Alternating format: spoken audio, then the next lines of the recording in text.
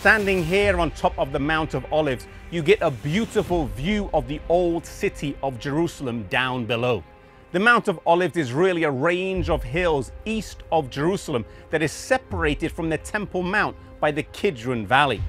It is rarely mentioned in the Old Testament, but its connection with the closing scenes of Jesus' life is what gives it significance. Jesus rode over here on his triumphant entry into Jerusalem and stopped and wept as he looked down on the city. "O Jerusalem, how often I would have gathered you as a hen gathers her chickens, but you would not." And then those fateful words, "See, your house is left unto you desolate."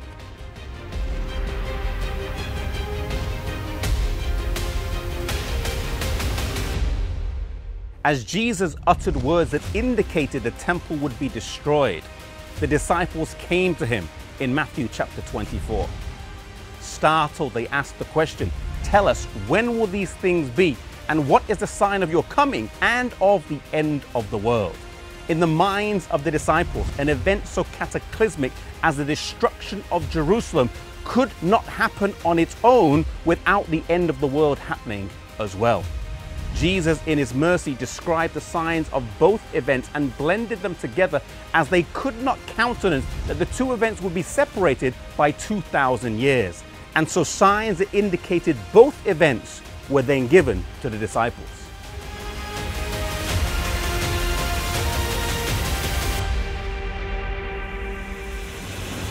The first sign given was that false Christs would arise and deceive many, and Jesus warned them to take heed. Prior to the destruction of Jerusalem, there were many false messiahs who arose, and prior to the end of the world, this sign will be prevalent again. Jesus went on to say that there will be wars and rumors of wars, that nation would rise against nation, and there will be famine, pestilences, and earthquakes in diverse places.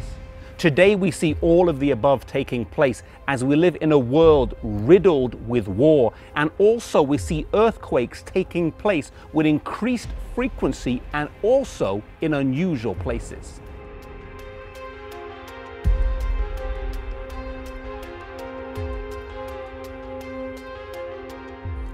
Perhaps more fearful is when Jesus then said that many will betray one another.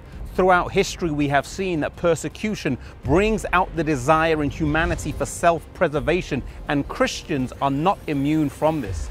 Jesus then went on to describe the signs that would happen here in Jerusalem prior to its destruction in AD 70, and those who were watching were able to avoid the terrible destruction when it came at the hands of the Roman armies.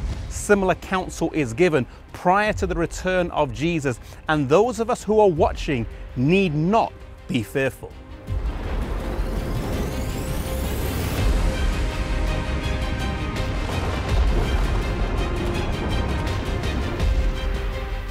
Today we are seeing these events all around us, the unrest in the world, all pointing to Jesus' return.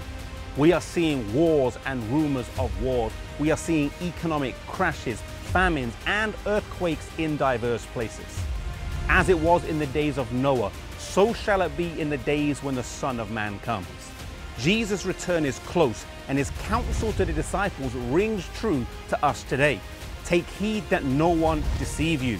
Endure until the end. Watch and pray. But perhaps it's verse 14 of chapter 24 that is more important. When this gospel of the kingdom shall be preached in all the world for a witness, then shall the end come. We are living close to Jesus' return, and we are instructed to share this message with the world around us. May we be mindful of the events that are taking place. May we awake from spiritual sleep, and may we lovingly share this message with the world around us, that people may be saved.